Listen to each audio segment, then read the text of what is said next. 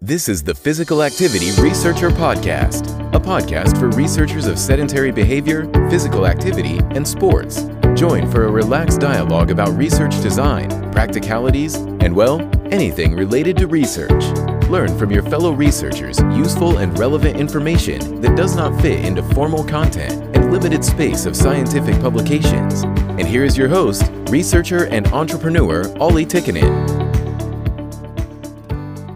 Welcome everyone. We are going to have a special episode today. I'm very honored to have the guest of today's episode. He holds a PhD in exercise physiology and has worked for respectable 23 years as a lecturer in colleges and universities. He is a founder of Fitness Institute of Australia. He has been director of Australian College, an online training organization. Nowadays, he describes himself as sedentary lifestyle specialist. He is the creator of N.E.A.T Fit Coaching Program that assists fitness professionals in developing lifestyle programs inclusive of physical activity for the ever-increasing sedentary population. Ladies and gentlemen, please welcome our guest, Dr. Paul Batman. Welcome, Paul, and thanks for taking time for this podcast. Thanks very much for asking me, Ollie. Absolute pleasure to be here and talk to you today about sedentary behavior. Yeah, great to have you here. So we will get soon to current pandemic situation in the world and its implication, but let's start a little bit further first. So could you tell, how did you get interested about sedentary behavior and non-exercise activity particularly? Yeah, happy to, Ollie. I guess my story is a little bit different in as much that I've probably been involved in fitness now for more than 45 years. I started as soon as I went to teachers college, studying to be a physical education teacher. And a few years ago, I was training to do a large trek and fell over and hurt my back. I went to the orthopedic surgeon, had my back fixed. I had to get a laminectomy done. And he informed me that he felt that there was something unusual about my heart and I should get it investigated. And having been involved in fitness for 40 years, I was shocked. I thought there's no possible way there could be anything wrong with my heart. Anyway, I went and had a cardiologist have a look at it, and I found that my coronary calcium score was just out of this world, over 400. I investigated it further, and I had an coronary artery that was 90% blocked that required a stent. And as you can imagine, after training so hard for so long, and I've always been an intense type trainer and very obsessed by it, it blew me away. So I had to investigate it further to find out why that was. And as I was investigating my own situation, I started to find out that a lot of the problems with intense activity performed over a long period of time were very similar to the effects of sedentary people who had done nothing. So I imagine that there was obviously a U-shaped curve somewhere here where there was a tipping point where too much exercise was bad for you. And my genes were good. Obviously, there were some things that may have contributed to it. But I do think that I was probably subjected to a lot of oxidative stress, given that I came up through the era of intense exercise was the way to go. So I found this really intriguing, that there could be a tipping point where too much exercise was too bad for you and not enough exercise was too bad for you at the same time. So that sent me off looking at the sedentary behavior area, and suddenly realized that being sedentary really wasn't the same as not exercising. And from that point on, I started to spend probably the last 4 or 5 years researching out the sedentary concept, looking for ways in which we could modify lifestyle and maybe make people healthier rather than improving VO2 at massive levels. And so that's where I ended up. I'm now looking at sedentary behavior, and I've tried to come up with some suggestions as to how we can reduce sedentary behavior. Whilst exercise prescription is important, I don't think enough emphasis is placed on reducing sedentary behavior over the course of the day with multiple low to moderate intensity activities. Yeah, no, that's very, very interesting story. And yeah, like you said earlier, the knowledge was that you just do aerobic training and there was no talk about sedentary behavior. So it must have come as a surprise for you. Yeah, it certainly was, Ollie. Yeah. So you have developed this N.E.A.T Fit Coaching Program. Could you tell more about the program? Yeah, happy to. N.E.A.T, as is an acronym that most of you would know, is non-exercise activity thermogenesis. But my N.E.A.T is a little bit different. I think it's non-exercise activity transitions. So what I've attempted to do is look at how we've addressed sedentary behavior in the past, particularly over the last 4 or 5 years, and found that there really isn't any niche there where we train people to reduce sedentary behavior, because the assumption is that if we do 30 to 60 minutes of moderate to vigorous exercise a day, and we follow that prescription, which is a great prescription, that it will immediately offset some of the insidious effects of sedentary behavior. And so based on that, I decided to look at it in more detail and came up with the principle that I have of trying to look for inactive periods during a person's life and then try to substitute it with active periods based on, if we take it to the nth degree, on MET minutes, because I'm a real believer in METs, metabolic equivalents. I love them.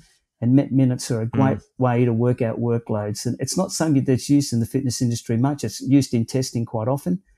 So I tried to develop a program based on changing inactivity by substituting with active ways. And then when people wanted to go a little bit further, then we look at workloads based on MET minutes.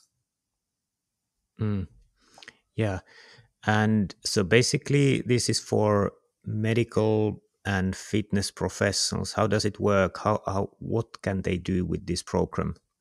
Okay. One of the things I've found, particularly I think in the current environment, is that there's just not enough information and knowledge about sedentary behavior and sedentary lifestyles. And so as much as I respect allied health professionals, the medical, certainly all the fitness professionals I've worked with for over 45 years, the knowledge base is still quite limited. And what I've attempted to do is to get all that knowledge base together to provide information so that it extends their knowledge of what it is to be sedentary, making sure that they realize that being sedentary is not the same as too little exercise. And so with the N.E.A.T Fit program, it's basically geared toward anyone in any health field. But the first 2 modules of it are very general and could be used pretty much by the community as well. So it is designed essentially for professionals to understand sedentary behavior more, to look at how it can be used in, and the N.E.A.T Fit can be used in weight loss if need be, or certainly weight management, and then look at some of the side effects of sedentary behavior, look at the physiology of N.E.A.T, and then look at motivating sedentary populations, because sedentary people are a lot different than the normal inactive group that we sometimes find in the gym. So it's a multifactorial program now produced online, mainly as an education base, and also trying to identify recommendations of what we can do to identify sedentary behavior and then replace it with more active alternatives. So very important information about sedentary behavior there, and very timely now during this pandemic. And is it correct that I understood that you are offering it now for free for a limited time? It is. That's correct, Ollie. We were hoping to launch the program in a month or so, but I think given the pandemic that we're faced with and the fact that we now have this, I guess we could call it self-isolation-induced sedentary lifestyles that have been imposed on us, I thought it'd be really important to try and get that message out there. So for the next 3 months, we are offering the N.E.A.T Fit program online free to anyone that wants to do it. The community, if they want to know more about it, can do the first couple of modules, and any allied health professional or medical or whoever can certainly complete the 10 full modules. It's quite an extensive program with over 300 pages of materials and about 12 hours worth of audio-visual stuff as well. So there's quite a bit in it. Yeah, that's really good. So could you tell where people can find it? Absolutely. If they go to www.neatfitcoaching.com, that'll give you the information here about what the N.E.A.T Fit concept is. And as you scroll down, it'll also tell you the different groups that it's been written for, and it'll give you an idea of what the 10 modules are and all the learning aims and objectives that are in there as well. So if they go to that, they can see that. And if they look at it and find that it's something that they're interested in, if they go to admin@drummondeducation.com, then they will give everyone that calls them or contacts them a link to where they can get onto the program free of charge. All right, great. So anyone interested, please check that out. So that's very relevant for the current situation that we are having a coronavirus pandemic globally, and hundreds of millions of people are in a new situation in which people are advised to avoid social contact, stay home, and most of the gyms and exercise facilities are closed. So what implications you see of this situation for health of people? I think the implications are huge, Ollie. I think the longer that we're sedentary, particularly as the lockdowns start to take effect, we could be faced with another pandemic after hopefully we beat the coronavirus. And I guess people don't realise that the WHO have said that there's somewhere between 3 to 5 million people every year die of diseases that are related to inactivity and sedentary lifestyles. And I think the last figures I saw in the UK and Europe was something like 600,000 people a year, which makes it the fourth biggest killer of any other activity, and it's rapidly approaching smoking. So I think we're already in a partial, I won't say pandemic, but certainly an epidemic that people just aren't really aware of to the extent that they possibly should. So as more people now go into lockdown, our gyms are closing, our fitness professionals are losing their jobs, we can only become more sedentary. So unless some changes are made to lifestyle, then that could escalate to even greater numbers and cause probably its own little pandemic. Yeah. So if we think especially that the elderly people are in the risk groups, and in many countries they are asked to stay home on different degrees, and I think in UK, for example, this advice for already given for next 3 months. So people will stay home for 3 months. I think they are still allowed to go outside, but probably their activity will decrease, and especially sedentary behavior will increase. So what do you think will be the effects to these elderly people in different scenarios if they get some activity done, if they don't do any, and so on? Yeah, I think at the moment that probably, and I'm one of these people now, so I'm sort of talking from a bit of experience. I don't think older people, 65 plus or 60 plus, do enough activity anyway. A lot of them are retired, and for some reason, I think that retirement is a time to put up their feet and just relax, when it really should be an opportunity to do more movement. So I think it'll only escalate a problem that's already there. And I don't think the fitness industry really has identified programs that specifically fit that age group, because there was a study that was done in 2017 on the Australian fitness industry, and they found that most of the programs that were run through the gym, something like 83% of those attended it were under the age of 45. So the 55 plus group, who were starting to become the most vulnerable, there probably was only about 6% of the Australian population that looked for any sort of fitness advice. And out of that, older men, who tend to be those more at risk, are even represented by a much smaller percentage of that. So there's not a lot of people at that age that are probably doing enough because they've not been told the correct things to do, or alternatively, the things that are on offer don't really fit for them. And I don't think the fitness industry at the moment is actually catering enough for them. So I think it'll only get worse. And I think it's one group where things could get a lot better by just giving them some simple instructions rather than trying to make them fit into a fitness model. Yeah. This podcast is sponsored by Fibion, a research device that has been shown to be valid in tracking sitting, standing, physical activity and energy expenditure.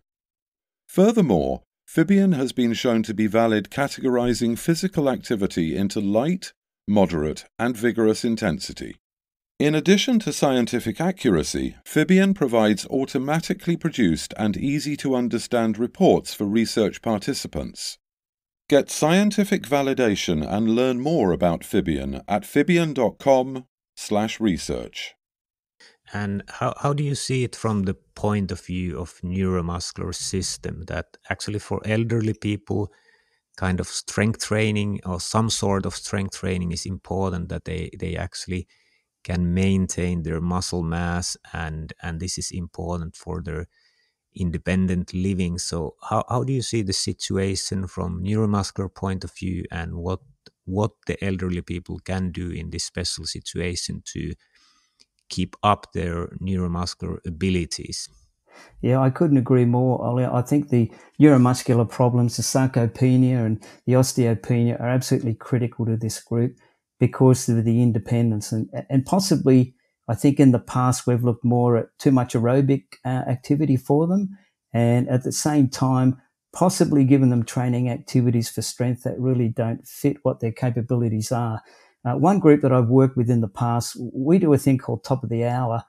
And a top of the hour is that at the top of every hour, the group that have signed up for this type of program have to be doing something for 5 minutes every hour. So that could be housework, it could be walking, it could be anything, but they must be on their feet and they must be mobile. So I found by doing that for 5 minutes at the top of the hour, if they do that for sort of 12 hours during the day, if it's possible to do it that long, they can get a good 4,000 to 6,000 steps within that. And I think that in itself certainly helps them maintain their stability and their posture with their lower extremity. And the other things we always encourage them to do, if it's possible to do a resistance training program, particularly with bands or with light weights or with any of the normal fitness things, that's fantastic. But if they don't, we always encourage them to push and pull, to lift and carry, to twist, to squat, to stand, to lunge in whatever activities they do. So we're always asking them to do things with their arms in order to hold things and maintain it. Because obviously the best prescription is a resistance training program, but it's very difficult, particularly as they get older, to find an opportunity for them to do it. And with now, a lot of them that do go to the gym and community centres just won't be able to get that effect. So it is a difficult thing to do, but I think we could make some lifestyle choices by creating more active homes for them to encourage them to do more activity. Yeah, no, those were great points. So if we go a little bit more specific with the tips now, that what kind of training program, how do you get the resistance exercises done at home for people? Many of them don't have any equipment home. Yeah, that's correct. The type of things that they need, well, first of all, I think the critical thing is maintaining their body weight. You know, the glute, hamstring, quad strength is really critical because it's great to be able to do the upper body stuff, but if you can't maintain your body weight, you can't move around, it creates even more issues. So as I've said, what I encourage people to do is to break up their sitting as much as possible. And this is something in your area, I'm sure.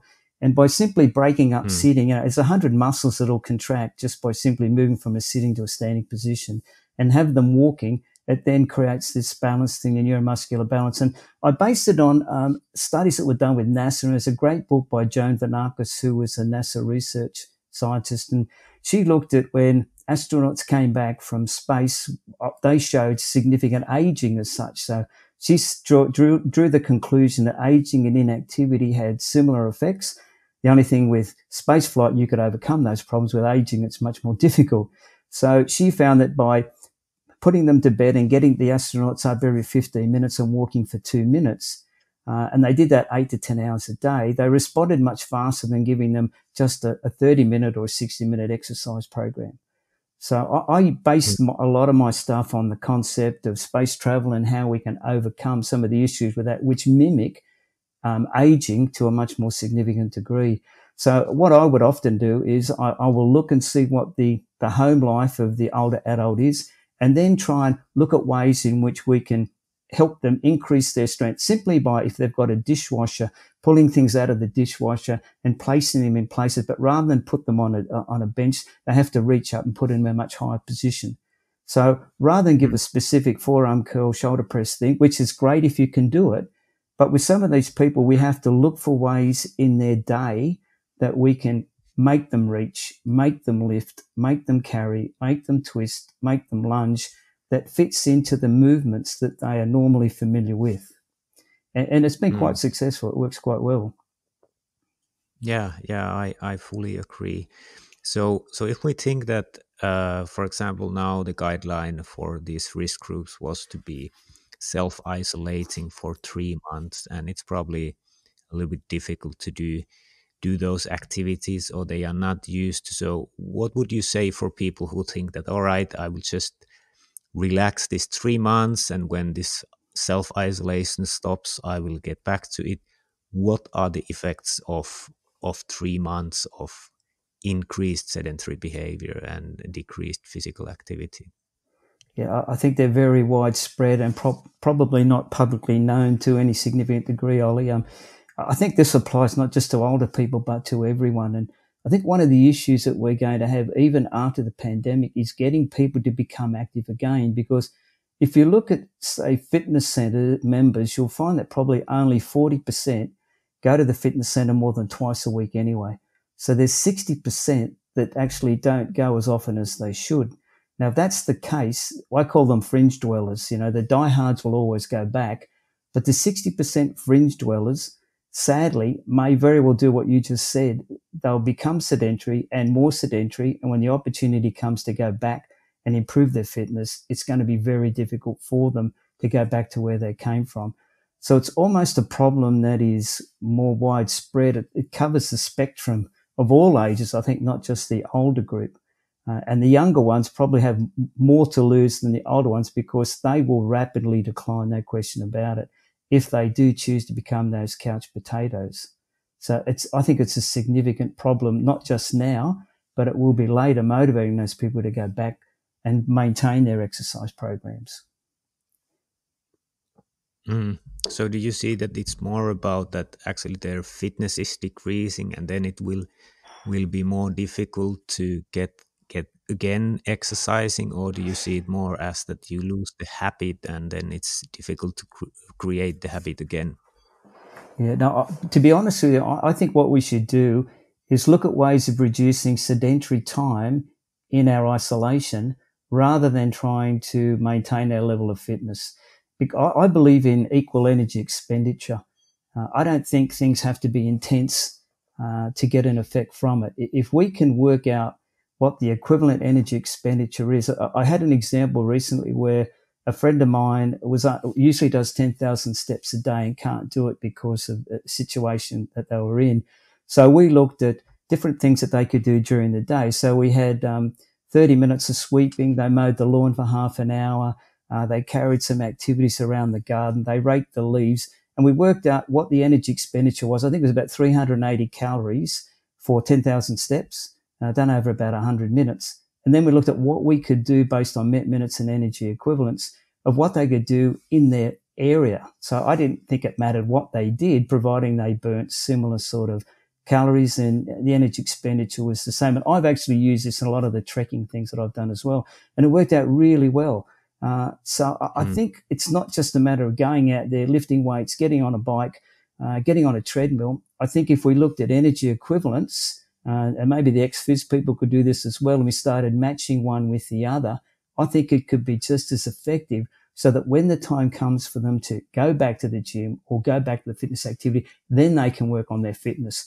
And whilst they might not increase the VO2 max to significant degrees by doing these lower intensity, more duration things, it has a specific effect on their metabolic qualities of muscle as well. So it can only enhance what they do when they do go back to the gym.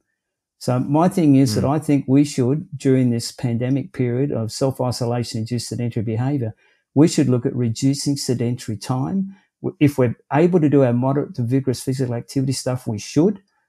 But my feeling is that those that start it now in 3 months, a significant number won't be doing it, and there'll be some that will never start it. So we have to find something. We've got to find a hook that people can jump on and do it and hold it for that period, and then look for fitness after that. Fitness means many things to many people. It's not just about a VO2 max improvement. So I'm thinking reduce sedentary time rather than try and spend all your time getting fit. One thing will work with the other. All right. So you see it more from the energy expenditure, that the total energy expenditure is the important part, and that you can achieve by decreasing sedentary time. Am I correct? Yeah, that's correct. The thing that I like is I have a program I call Limit, and it's low intensity, moderate intensity transitions. And to my way of thinking, it's a bit like walking. We don't have to do 10,000 steps at any one time. We can do 10,000 steps over the course of a day by breaking it up into 10 little modules if need be to get to that point. So I think the movement from sitting to standing to walking is a really important transitional movement that should be done regularly during the day. So I think by doing that, we're more likely to get people motivated to move rather than give them something that is enforced upon them. People, I call it, it's almost like an everything counts. Whatever you do, if you get off your chair and you do something, that's great. That's going to count towards something. A lot of people don't think that. They think, no, I've got to go to the gym, or I have to lift a weight, or I have to go hard on a bike. These are great things to do, but there's only a small proportion of the population that feel comfortable in doing those kind of things. Yeah. Yeah, I agree. I think even just the act of standing up from a sitting position, it is a kind of a squat, and especially if you look like people who are quite active in their daily life, they have a low sedentary behavior. They actually do quite many of those squats per day, like standing up, getting back down, standing up. So I fully agree. How would you advise people, like what kind of advice you would give for people now in the self-isolation? Okay, I would think I would consider the top of the hour program I said before. I guess my recommendations would be at least every hour, try and walk for 5 minutes. Now, that's going to give them 100 to 200 steps. If they do that multiple times during the day, they're going to get a lot of steps up in an intermittent fashion. And at the same time, they're going to get at least 12 to 15 squats in there as well. So I think that's important. The other thing is I really like the concept of intermittent walking. I call them global roamers. They walk, and it's where will my feet take me today, really. That's the message that's coming out.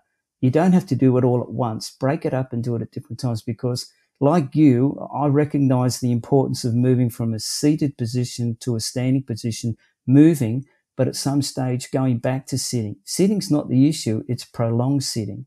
So if we could reduce our sitting by maybe 2 to 2.5 hours a day, that would go hugely toward making these people much more active, and it's doable.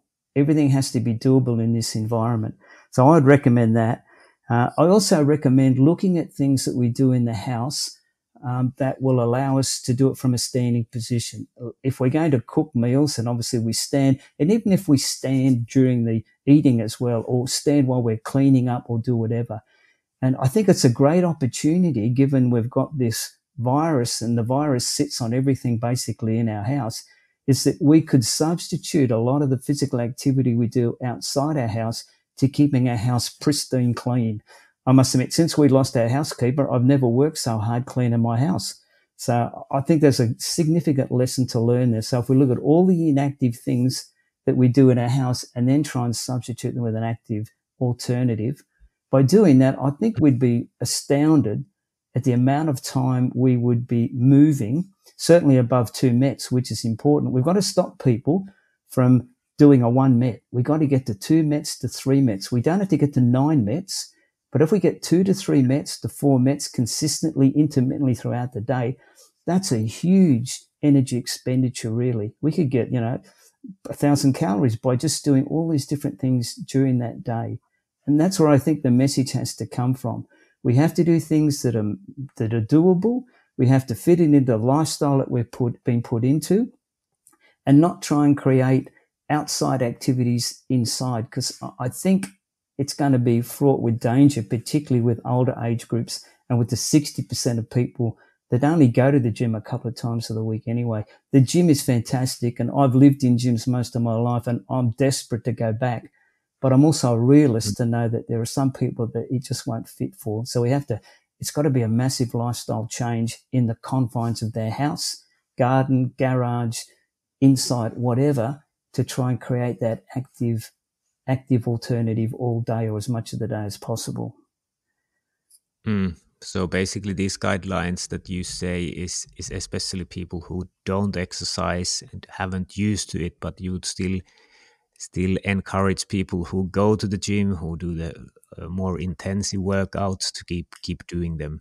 Yeah, I think if you look at some of the good research out there, a lot of researchers have actually coined this term, which is the active couch potato, basically, or the active non-exerciser, the inactive exerciser, etc. And I think it's been shown that even if you do your 30 to 60 minutes of moderate to vigorous exercise, which is super, super important and the cornerstone for everything we do, it still doesn't attenuate the problems of the extra 10 hours that person has the potential to sit for. So I would love to see, and hopefully it'll happen in my lifetime, is that we will recognize the need to be active exercisers. Let's reduce sedentary time by making our lives more active, because theoretically over the last 40 years, that low to moderate intensity transition thing has been taken out of our lives because of the digital revolution, all the automation that's gone on. And imagine if we combine that with going to the gym and doing our activity, we would be an active exerciser. And the research shows that they are the healthiest and they're the ones that live the longest. Combine those two together rather than be an inactive exerciser and an active non-exerciser. Bring them all together. So that's what I hope that will ultimately come out of this, as more people understand the sedentary thing and they're also doing the active thing. Wow, how could we combine those together? That would be fantastic. Active exercise, the way to go. Yeah, I fully agree. This podcast is sponsored by Fibion. Fibion is an accurate sitting and physical activity tracking device and analysis platform. It is a great tool for projects that aim for behavior change in sedentary behavior and incidental physical activity. Fibion provides easy-to-understand PDF and web browser reports for participants. Other features include comparisons to recommendations, linking results to health risks, achievement cards, and interactive goal-setting tool. In addition, Fibion provides an API that allows for easy integration to other systems and applications. Learn more about Fibion at fibion.com/research. Fibion, from researchers to researchers. And then a little bit of speculation that we don't know much about about this virus, but I think the experts have said that there will probably be many waves of this infections, that when we have the restrictions, we will at some point get it down. Then when we release them, it will probably come again, and so on. So there's quite a big chance that people will get it at some point. So how do you see that? That I think there's a knowledge that, for example, from a major surgery, your VO2 max predicts that whether you will survive the surgery, and this COVID-19 is affecting your lungs, which is one part of our aerobic exercise system in a way. Mm-hmm. So do you think that the maximum VO2 makes a difference whether you survive the COVID-19 if you get it? I mean, I've always been a VO2 max guy. I love VO2 max. But I think realistically, most of the research shows us that, and this is borne out in a lot of the ACSM stuff, is that the biggest increase in health occurs from people that are totally inactive to moderately active or average fitness. To go from average to a little bit further, there's obviously another increase. But as soon as you start going beyond that, as VO2 max improves, and if it becomes more intensity dependent, then that's where the immune system can actually turn against you. And that's what I found in my own case, that if you do too much of the higher intensity stuff, if your emphasis is on VO2 max, then there can be oxidative stress. There can be free radical reactive oxygen species that can't be sopped up. And there is a potential damage to cell membranes. So I love VO2 max. I understand the concept of it, but the fitter you are, the harder you have to go. And I think if you're being in this environment, going too hard too early could actually cause an immunosuppressing effect rather than an immunoenhancing effect on that immune system. So I'm thinking that I still think that it's an energy equivalent thing. I think that, marathoners don't necessarily have to have high VO2 maxes. They can have high lactate thresholds, which is based more on a duration rather than an intensity. I think I'm going to be a marathon runner.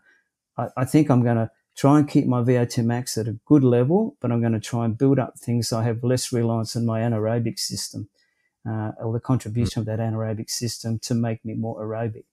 So I think it sounds great in theory to have a high VO2 max and you will live longer, but I think the process of getting there could create issues that might not be as we see them. So in this situation, the immune system is important in getting the infections. So would you advise against really vigorous intensity activity for people who are not used to it? Without question, I would. Yeah, I mean, I think that anyway. I think intensity is fantastic. I love doing HIIT classes and I do them as regularly as I can. But the realization is that if you're an unfit person and you're doing more high intensity activity, you've got to think about that dose response curve. The high intensity activity will cause a lot more fatigue, which means that it creates a longer recovery period, which means you can't do it as often. If you want an overcompensation from that one training activity, it could be 72, could be 48, 72, 86 hours before you get the overcompensation, which is what you want to build upon with your next training activity.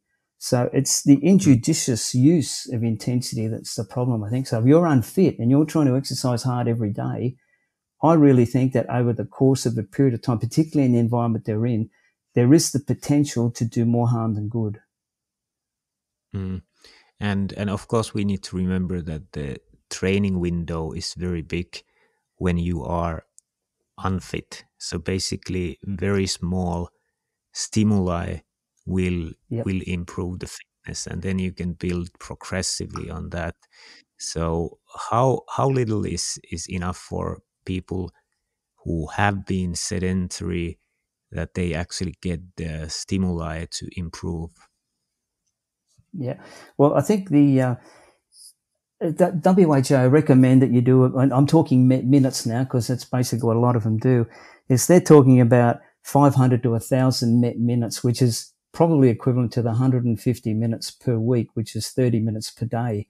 And that 30 minutes per day doesn't necessarily have to be done at any one time. I think we're now able to do it in 10-minute bouts. I personally think you can do it in less than 10-minute bouts, but the recommendations are 10-minute bouts of exercise 3 times a day. 10 minutes will get you to that level from being totally inactive that will build up your aerobic fitness to be more below average or average, and you'll get significant health benefits from that. And as you said, as you become fitter, then you can start introducing more of the intense activity and then improve your VO2 max from that point. But the trouble is, if we do intense activity too early with these people, I think it's going to backfire on us. Let's look at changing lifestyles. Let's look at multiple movements during the day. And I think that 500 to 1,000 minutes is great, but it's interesting because I saw a meta-analysis not long ago, and it was quite extensive, a number of studies looking at dose response. And their suggestion was that different diseases have different doses. So, for example, they were talking about if you really look at trying to do a shotgun effect to get as many diseases within your scope as possible, you need to do between 3,000 to 4,000 minutes. And 3 to 4,000 minutes is, 3 to 5 times what the current recommendation is. So if the current recommendation is 500 to 1,000 minutes, which is equivalent to about the 150 minutes per week, you can see that 3 to 4,000 is really quite extensive. So some of the activities, and I'm just trying to think of them offhand, I think breast cancer was one they looked at and found that if you did, say, 600 to 1,000 METs, that was probably about a 3% improvement in your chance of overcoming breast cancer. But if you went up to nearly 8,000, there was a 6% increase. So it wasn't a lot in the likes of breast cancer, but there was significant in diabetes. And it said that, diabetes, if you did about the 600 to 1,500 minutes, that was about I think it was about a 14% improvement. But if you went up to 6,000 or 7,000 minutes, you could get a 23% improvement. So what we're seeing is that it's again the equivalent energy expenditure thing. We have to do more of low to moderate stuff intermittently over the course of the day to try and get these minutes and these workloads up to have a significant effect on some of these chronic diseases that we're trying to overcome. So I think it'd be very naive of us to think that if we just do 30 minutes a day, and that's all we did, and we did it 3 or 4 times a week, we will improve our cardiovascular fitness, and we will certainly improve our ability to live longer and possibly live better. But the reality is that it's like any sort of prescription. Different chronic diseases require different prescriptions. And we can't do it via intensity, so we have to do it through lifestyle changes that allow us to move 2 to 3, 4, 5, 6 METs at different times during the day. It's like building up a bank account. We kind of build these MET minutes up and try and attract the responses we want to overcome some of these chronic diseases that we're confronted with. Mm. And could you tell to the listeners that what kind of diseases you can actually prevent with just avoiding sedentary behavior or decreasing sedentary behavior time? Yeah, well, there's a heap of them, that's for sure, Ollie. There is a thing called the inactivity wheel that people can look at, and basically inactivity has an effect on every system in the body. So from a cardiovascular, cardiorespiratory point of view, obviously we can have hypertension, we can get congestive heart failure. The one that intrigues me is the endothelial dysfunction. You know, one thing I've found is that there's nitric oxide involvement with endothelial function, and sedentary activity and excessive exercise have an effect on nitric oxide production, which affects the way the artery itself contracts and also dilates. So the vasoconstriction, the vasodilation is affected by this nitric oxide thing. So in the sedentary period, the nitric oxide can be affected, just to give an example of it. The other thing is that you can, you suffer from sarcopenia, obviously, and disuse. There's also the concept of brain activity as well. As we become more sedentary, we become less sensitive to moving signals. The neurochemicals don't appear to act exactly the same way on an active brain compared to a sedentary brain. So that's an interesting one in itself. So we kind of form a sedentary structure in the way we think about things. So it's not just our body that becomes, or our muscles become sedentary, but even the neural pathways within our brain also become sedentary. So there's a brain function activity there. And even simple things like stabilizer muscles. We've all gone through the planking thing to try and increase our pelvic stability. When we become sedentary and we sit and we lounge and we do things less than 1 MET or 1.5 METs, whatever it is that we're sitting on or encased in is now stabilizing our entire body. I always say that my biggest fear is losing strength in my glute, my hamstrings, and my quads. So I spend as much time on my feet as possible, given I'm scared I'm going to lose the strength in those areas. So the stabilizer muscles are important.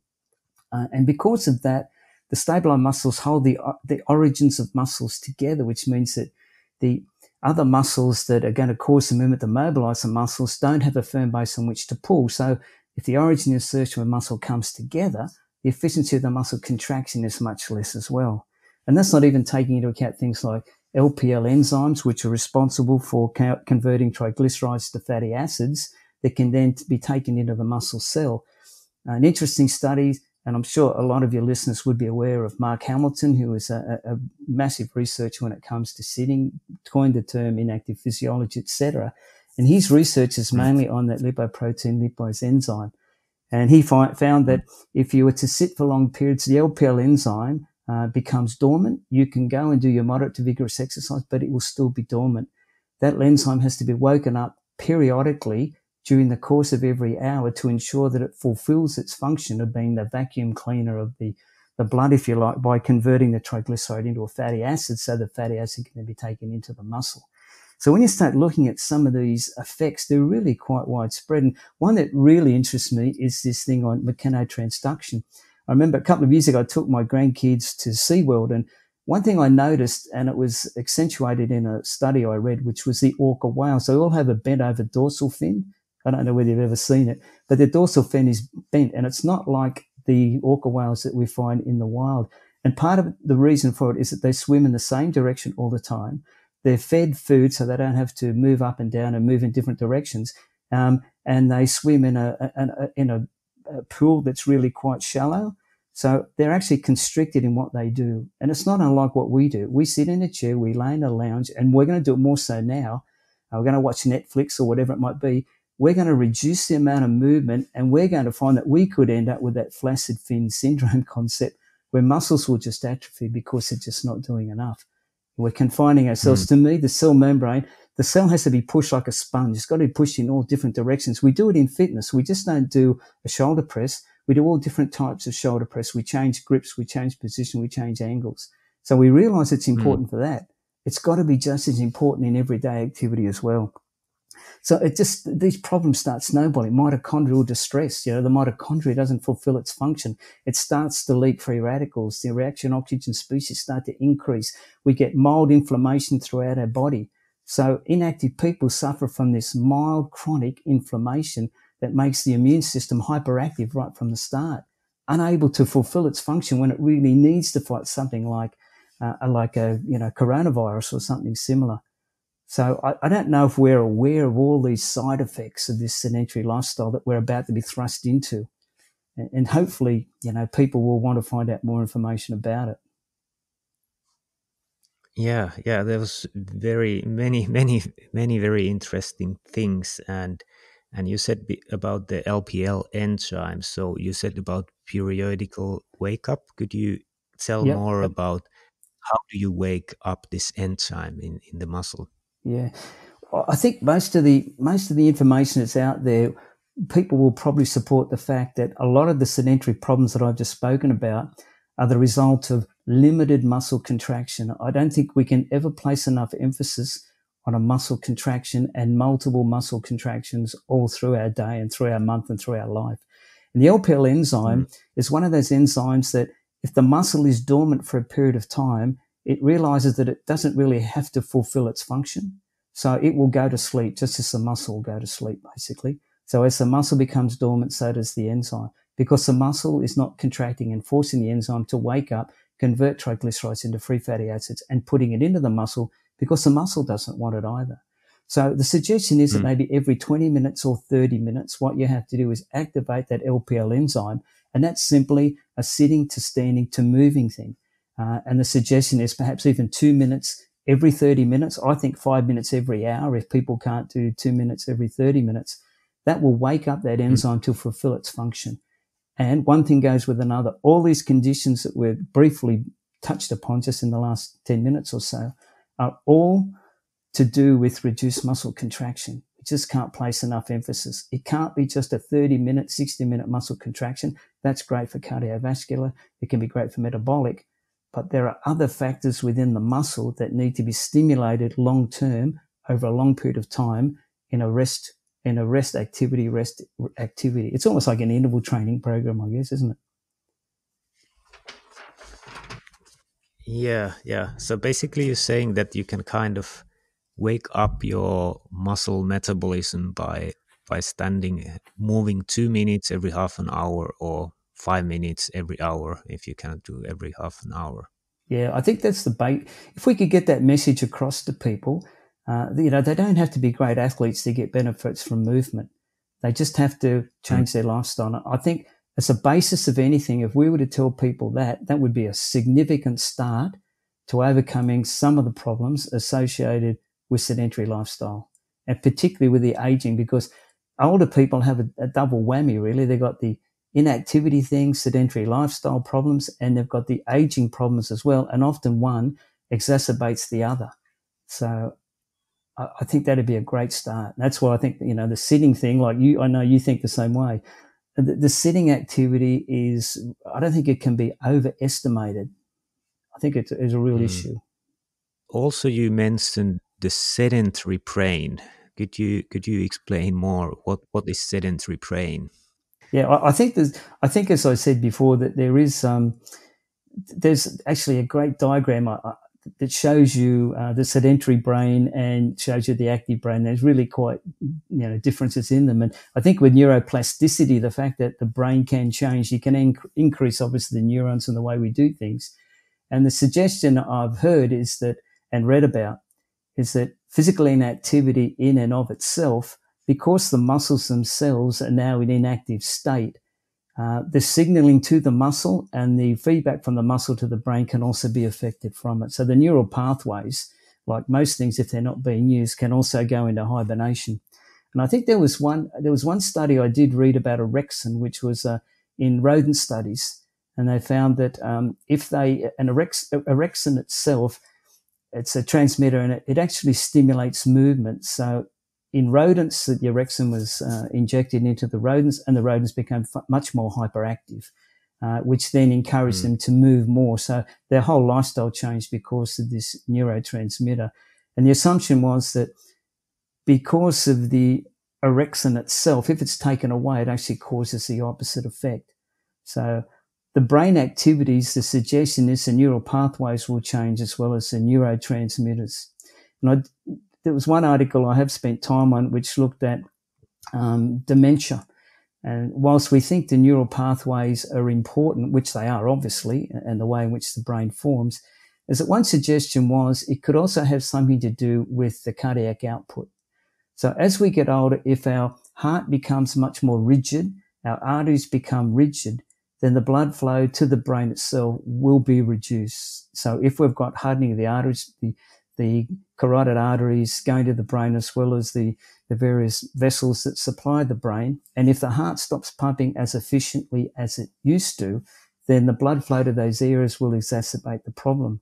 So the suggestion was that if we had older people or younger people as they become older, they become more active, they improve their stroke volume and cardiac output, they increase their blood flow to the brain and to other parts of the body itself, they do reduce the plaque buildup, then perhaps that will have a favourable effect if at some stage they're predisposed to some sort of dementia or anything related to memory loss. So I thought that's quite interesting too. So if we can get people to become more active, create those cardiovascular effects, then it may very well have an effect on the way in which the brain responds eventually, as time goes on, to memory loss and perhaps even to dementia or Alzheimer's or whatever it might be. So I think the brain concept is a good one. I quite like it. And I think that physical activity can only enhance a lot of those issues and improve the brain's ability to function normally and encourage that neuroplasticity. Yeah, I think those are coming up. It is now a lot of research emerging about the relationship between sedentary behavior, physical activity, and the brain. Have you heard about that? Some researchers coined the term type 3 diabetes, that actually, I think it was the Alzheimer's disease, that would be the diabetes in the brain. Ah, interesting. Yeah, I haven't heard it, Ollie, no. Yeah, I just heard about it now. I think it's not widely accepted yet, but I think it was really interesting that it would actually be like the insulin resistance within the brain, that it's kind of energy problem in the brain. And this kind of links to you're saying that dementia could be that you don't get enough blood in the brain, so it also causes that you don't have enough energy to be produced in the brain. So I think it's really interesting It studies certainly coming now and makes a lot of sense. This podcast is sponsored by Fibion. My name is Terje Gjøvåg. I'm associate professor at Oslo Metropolitan University. Currently, I'm using Fibion in a project where we investigate activities of daily life in people with lower limb amputation. My impression is that Fibion is easy to implement in this project. It's easy to use, and it's also simple to upload and analyze the data. And you said about that the cardiac output effects because the arteries come more rigid, and there's a lot of effects like endothelial effects. Could you tell more about those in relation to sedentary behavior? Yeah, absolutely. Well, as I said, from my experience now, I've got basically I've been diagnosed with coronary artery disease, which it's really hard for me to accept given that I've been exercising for nearly 50 years. And the interesting thing is that particularly in really active people, the coronary calcium scores tend to be much higher. And I think it's been shown that in 30 or 40% of marathon runners, their coronary calcium scores are high, which probably indicates that they've had inflammation within the arterial walls that's actually caused the hardening of the artery with a calcium buildup. But the good news, supposedly, is that the calcium itself, as it builds up and creates the plaque is of a different density, so it's unlikely to break off and clog up anything else. But it still does cause a reduction in the blood flow to that area, and it still does cause an inhibition in that vasoconstriction or vasodilation necessary for the artery to assist with control of blood pressure. So this condition with sedentary people is very similar to those that over-exercise. So as we get older or as we become less active, if our stroke volume decreases to a significant degree, then obviously our cardiac output will. And one of the things I've seen is that if you exercise the heart too much, it causes micro tears within it. As part of the healing process, if scar tissue builds up, the heart itself does become less able to pump as effectively as it should. And that's one of the things that happens with sedentary lifestyles, it happens with aging, and it happens with intense exercise. So there's kind of a trifecta going on there. So in that instance, then as stroke volume decreases, cardiac output decreases, nitric oxide changes occur within the endothelial walls. There's potential laying down of more calcium. There's an inflammation response that goes. The immune system will then send macrophages and perhaps neutrophils to that area to repair anything that's occurred that they think is of danger within the arterial wall, and they start to reinforce it.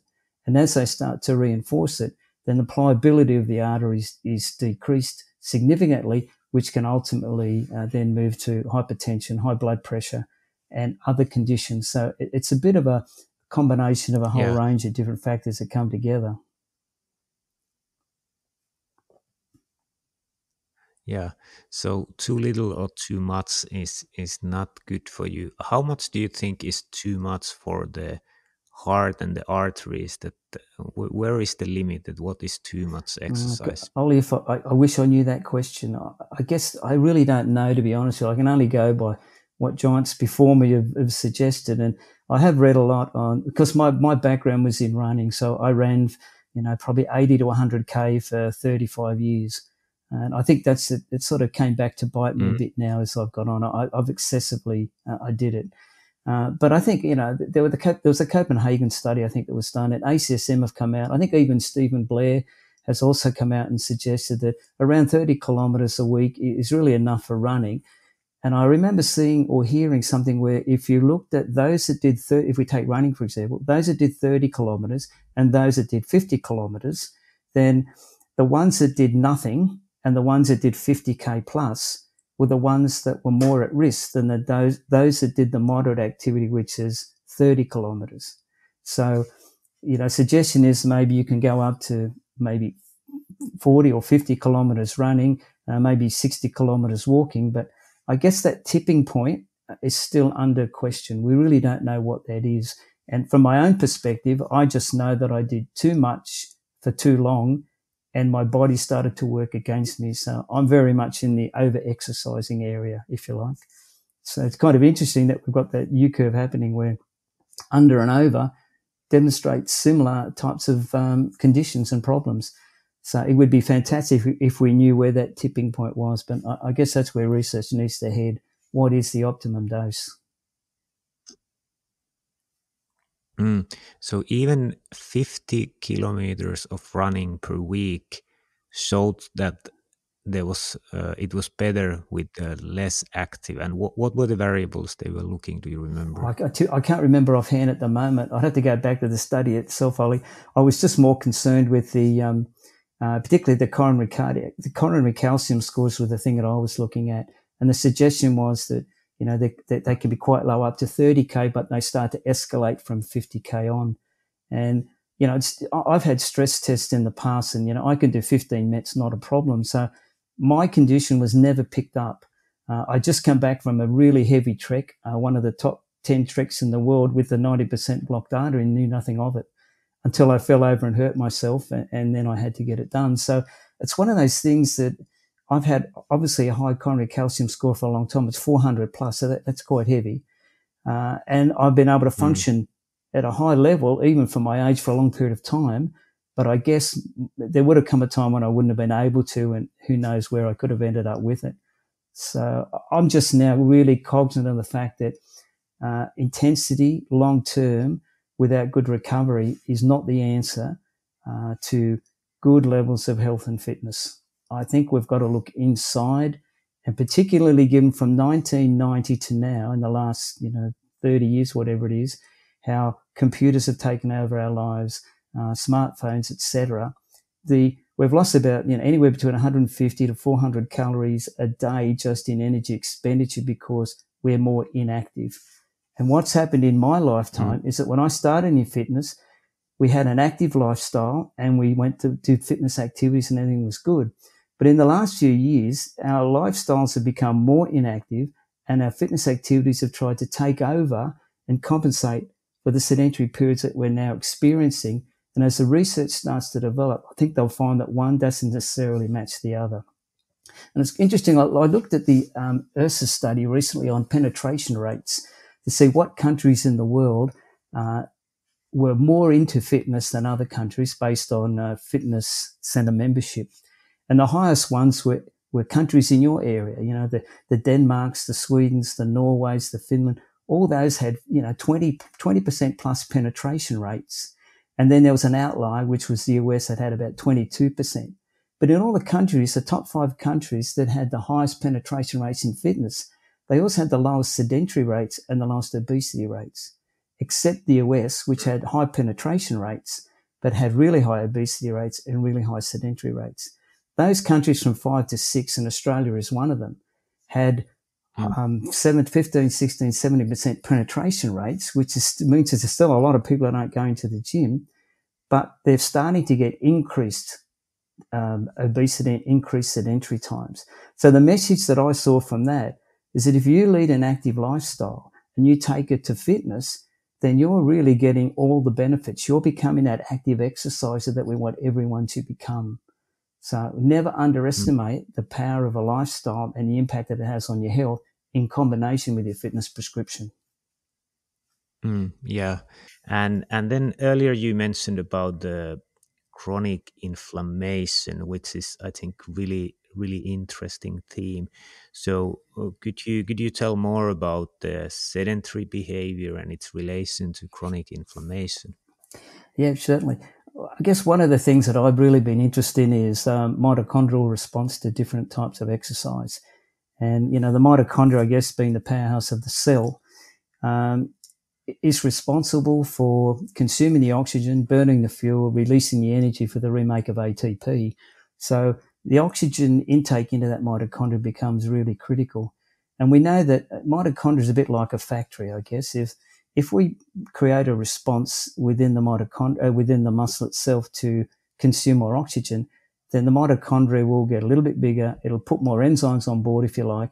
And then hopefully as time goes on, may become more mitochondria. So you get a mitochondrial increase in density and in number.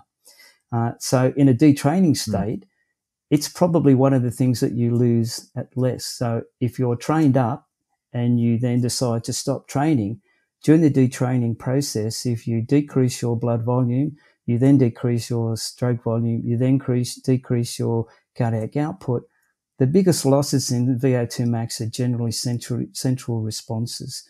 The things that probably that you hold on to a little bit longer will be your blood volume changes, your hemoglobin changes and your mitochondrial changes. So the mitochondria is really important. And I always think it's like a factory. If you've got a business and you're manufacturing something and the business is doing well, then you put more factories on, put more people on, which are kind of like enzymes, and then you make more factories, which are kind of like the mitochondria. But the opposite will also happen. So the more sedentary you become, the less muscle activity that goes on, the body will start to realize that there's less need to have all those enzymes on the faults of the mitochondria, probably less need to have as many mitochondria. So they'll have a limited amount of mitochondria doing a maximum amount of work because the work itself has been reduced. So in a sedentary state, as the mitochondria, a bit like the LPL enzyme, becomes less active, it also starts to, from what I understand, start to leak reactive oxygen species. So it's a bit like if you've got a mitochondria and you exercise very hard, the oxygen that goes into the mitochondria to produce the energy, etc., burn the fuel, release the energy, etc., the reactive oxygen species that come from that have to be sopped up. Now, if there's any leakage of that, then it will create an immune response. It will create an immune response. So the immune system then will become hyperactive, and you institute this inflammatory response. And it happens in obese people. For my way of thinking, if you get an obese person and you train them excessively hard to try and burn more calories, then you magnify their inflammatory response because they are already in an inflammatory situation. The adipocytes themselves, that's what they do. They release certain hormones from the cells themselves that will activate the immune system to produce a mild inflammation. They call it a metaflammation, a mild inflammation response. And that inflammation response is then picked up by all the tissues in the body that also become inflamed. And then once that occurs, as we said before, it causes a hypervigilant immune system response. And then once that happens, it wears the immune system down. So if you'd imagine we're training hard, we're unfit, we're overweight, we're training hard in the environment that we're in, we're trying to stimulate the immune system. But in fact, if we were to push the mitochondria beyond what its capabilities are, and we then have a reactive oxygen species response where we can't sop it up or we can't neutralize it, then that inflammatory response will then become greater in those people and potentially cause an immunosuppressing effect rather than an immunoenhancing effect. So that's my worry, is that, I love mitochondria so much. I want it looked after and I want it to be maintained and I want it to be nurtured. I don't want it to be abused. And so in an untrained state, we abuse it. And in a super trained state, we also abuse it if we don't do things either way. I think the untrained person needs to just be more moderately active, and the overtrained person needs to be less active with more recovery. All right, that's very interesting. So for the inflammation, I try to understand. So you're saying that for the unfit and overweight person, if they do too hard training, they get more inflamed. But how do you see it? I think I have heard somewhere that actually kind of the inflammation from the training is kind of good practice against the low-grade inflammation. Could you explain? I'm a little bit lost here. Yeah, that's okay. Yeah, I think if we look at athletes themselves, the concept of an athlete working hard has to have significant recovery to utilize the intensity in a positive way. If the intensity itself creates a situation or creates significant fatigue, and the fatigue itself is not compensated for, then the next training session, the athlete will start during the recovery period and won't start at the overcompensation, because the training curve requires a tolerating effect, requires fatigue, it requires recovery, but what we're looking for is interest on our investment, and the interest on the investment is the overcompensation. If we don't get to the overcompensation and we start training hard as we climb the recovery curve, we get into that overreaching or overtraining state. And as we get into that overtraining state and we create more inflammation within our tissues that will require more recovery, and we're not giving it that recovery, and then that's when they get colds, they start to be susceptible to flu, they're isolated because of the immune system response they have from it. So I'm just suggesting that what we need to do is be vigilant. I think we should do intensity stuff, no question about it, but we have to make sure we have adequate recovery for it. And the less fit people have greater depth of fatigue and take longer time to recover. So if you can imagine a curve that has a toleration, which is a flat line, and then you go down in recovery, and then you come up, fatigue, then you come up in recovery, then you get your overcompensation. That's the curve we want. But if we've got a toleration, we drop the fatigue, but because we're unfit and overweight, the fatigue is greater. The recovery curve, instead of vertical, becomes horizontal, which means it then takes longer to get the overcompensation before we should be doing the next training session. Because training sessions themselves, the most effective ones, the second training session starts in the overcompensation. It doesn't necessarily start as you're climbing the fatigue curve if you want to get maximum benefit from it. And that's where I'm suggesting that if we train people too hard too early, then we're training them to the point where we're training them, the second training or third training session will be whilst they're climbing that fatigue curve rather than at the peak of their overcompensation. Because the overcompensation is where the training effect is occurring, and you're training them while they're still recovering from it. So the more unfit people have a longer, they have a flattened recovery curve, and that's why they can easily go into an overtraining state. And my suggestion is, why do we want to do that? Why put them in that position to start with? Why not use the low to moderate intensity stuff over a period of time? Create all these nice effects within mitochondria, blood flow, muscle contraction, etc., and then slowly add intensity to it a little bit later. And that's my suggestion. I'm concerned about, and have been in the past, where we get overweight people being subjected to high intensity interval training to lose weight. And they invariably, over a period of time, once they lose the weight, they put it back on. They rebound back on it. So there's a lot of factors within that kind of need to be considered. And I keep coming back to, let's reduce sedentary behavior to start with and worry about the other things a little bit later. Do things that are within the scope of what we can do and what our body's capable of adjusting to and recovering from. Yeah, now I got. So basically your idea is that if you are unfit and you do hard training sessions, probably you don't have enough time to recover. It's much better to do the less intensive trainings Yep. more often. I think so, yeah. It comes back to the thing we talked about earlier, which is the equivalent energy expenditure. To me, at the end of the day, it's not whether you go hard or you go long. It's that you have to make sure that you've produced the energy required to get the effect. And the effect doesn't have to always be intense. The effect doesn't always have to be long or frequency. You know, you've got frequency, intensity, duration. They're multifactorial things that need to be brought in together. And I just see, and I guess I'm biased now because I've seen this from myself, is that we have to be really careful with some groups doing too much of the high intensity activity. We still need to draw the difference between being sedentary is not the same as not exercising. I think they're quite different. So if we're going to go the exercise route, then obviously we've been told this from forever, that we start off slow, we do progressive overload, and eventually we build upon responses that we've previously gained from our previous training activity.